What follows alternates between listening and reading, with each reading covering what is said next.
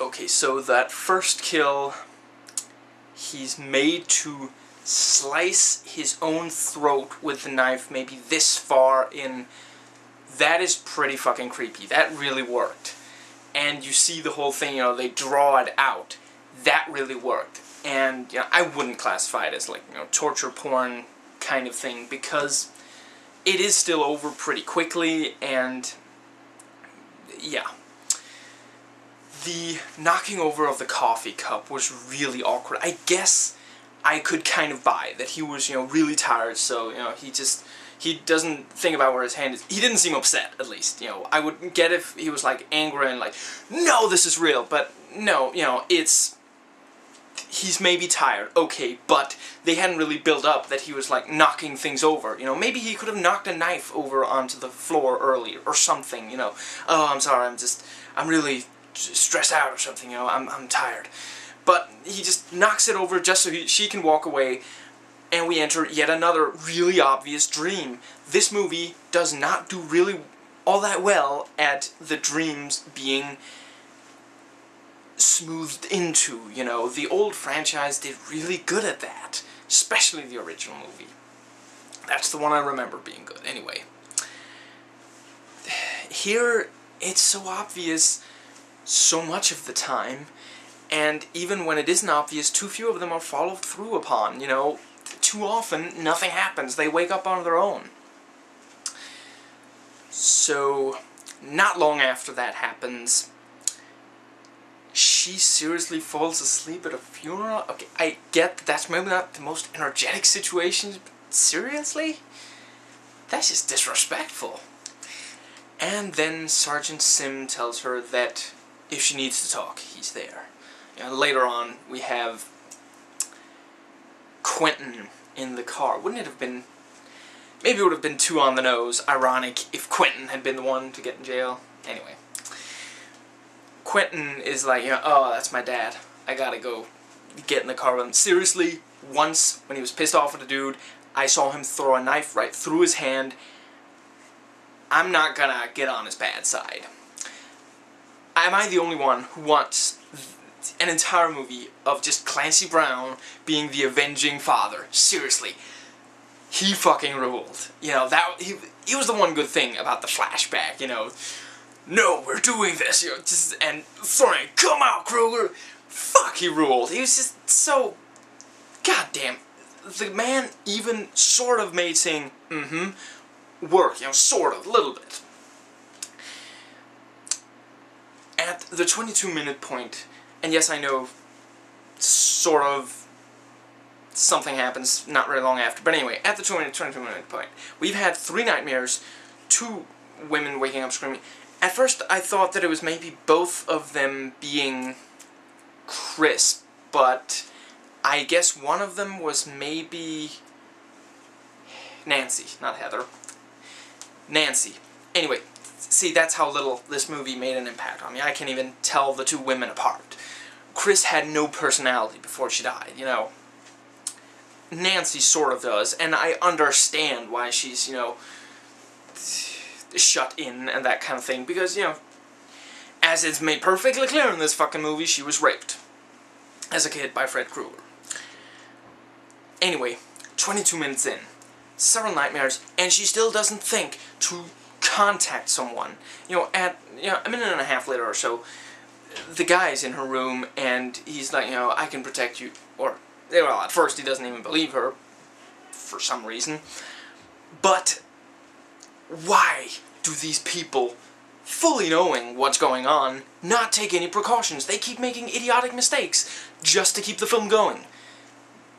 If I knew that I was being hurt in my sleep, that someone was hunting me in my sleep, and something could maybe happen, I would kind of try to find someone.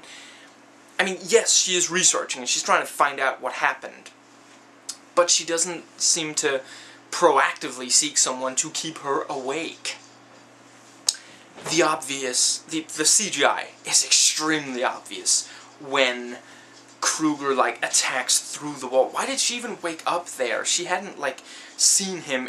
They should have had her turn her head and, like, then scream and then wake up. That would have made sense. By the way, when she screams, was the mother standing outside the door waiting for her to wake up screaming? Seriously, she opens the door immediately.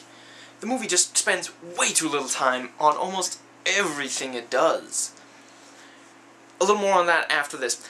During the flashback, where we find out way too fucking much about Fred Krueger, when they're killing him, torching him. Yes, it was nicely done, but we had an entire franchise before, and somehow it wasn't felt necessary that we needed to see that, so why does this 90-minute movie now decide? Anyway, it cuts from him burning to them outside standing there cheering, you know, yeah, to naked Quentin. Seriously, did no one think that this would look fucking silly? It's not scary. It's not scary that he's in this setting, you know. I get it, okay? He wanted to attract them to where Freddy's cave was because he was that confident that he could kill them, and I guess they felt that without that there wouldn't be enough drive. Okay, accept it, but why? Cut back to at least have a close-up of his face then, you know, have him see it and then react. But we see, you know, him stand there bare chest, I guess for the ladies, which is fine, but no, it looks really silly. The contrast is just, I can barely imagine that they thought that that would have been scary to people. The movie is also fairly inconsistent about if the damage done in the dream actually carries through to the real world or not. Jesse really had the deck stacked against him with the, you know, he's there, he's got the blood on him, then he runs out, the fucking alarm goes, excuse me, off. You know, it's just, wow, that, yeah. I don't know if they felt they needed to counterweight that because, you know, we know he's innocent, but they, you know, the cops don't quite believe it, and he's manhandled quite brutally. I hope that, you know, in real life, when someone is resisting that little, they actually get treated just a little bit better, but could have been, you know, food coloring or something, you know, maybe I don't know. Anyway, I don't know if they felt they needed to counterweight that an innocent man was caught and not believed when he was said to be innocent, when he claimed to be innocent. But why did they spend so much time building up, you know, maybe Fred didn't actually do anything, the cave, you know, maybe we don't. I was pretty much buying into it. I thought that there was going to be some kind of explanation for the scratches, you know, that maybe, I don't know exactly, but, you know, somehow she got scratched by the garden thing, you know, maybe he turned around really quickly, or I don't know. Anyway, then it turns out he wasn't innocent. I don't mind that I was wrong. That's not why I'm complaining about this. But it's a huge anticlimax because it means all that time, all that effort was for absolutely nothing. It's not like they're more at risk by being out there. It doesn't matter where they are if no one is waking them up, and earlier it wasn't even possible to wake someone up when they're, I mean, do you really think that Jesse could have woken up Chris or whatever the fuck her name was? I don't think so. You know, so if he had just had them in that deep of a, you know, but why spend that much energy and effort building up? You know, he even says, what do you think I did? I didn't do anything in the flashback and all that, you know. And yeah, anyway. Why spend that much time just to show that, nope, he still was, you know. I'm going to be doing a separate video on this just for people who haven't watched this movie and to not spend too much time of this video talking about my thoughts on that. Near the end, with him revealing that he's kept her awake that long, so long that she actually goes into a fucking coma. And he doesn't outright say it, but maybe he's just going to torture her, just, you know, and rape her. That's pretty much a given.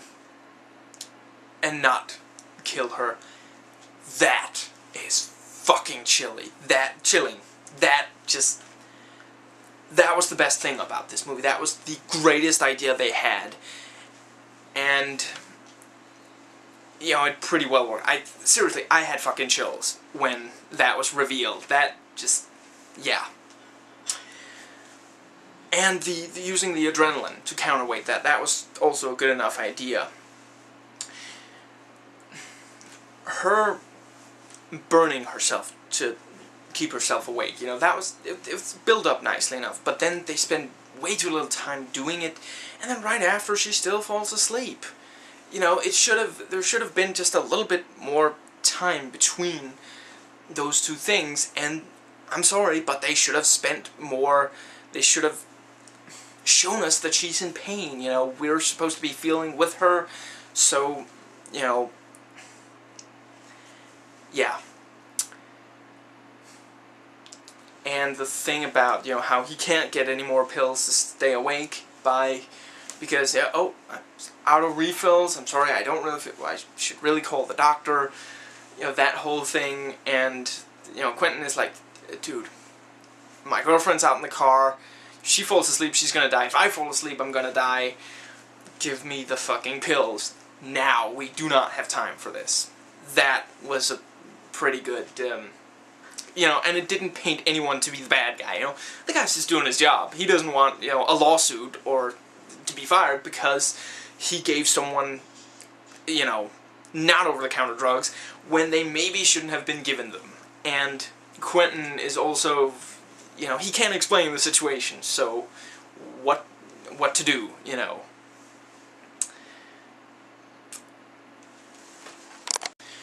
Why is Freddy not entering all their dreams? I mean, that, I don't remember which of the chicks, you know, woke up screaming first, but she clearly made it through the rest of the night okay, you know. And it really doesn't make sense that the parents don't believe that something other than what they think is going on. You know, what the hell do they think happened with Jesse? Do they think that the other prisoner jammed his fist through his stomach or something? Just, I don't know, they're just really not looking at all the facts and accepting what they want to be the case to be true. Maybe they're monotheists, I don't know. The ending, you know, the glove straight through her face, being pulled back through the mirror, that was really awesome. And them pulling Freddy back into the real world all the way and then attacking him, chopping off his hand, that was a good idea. That worked.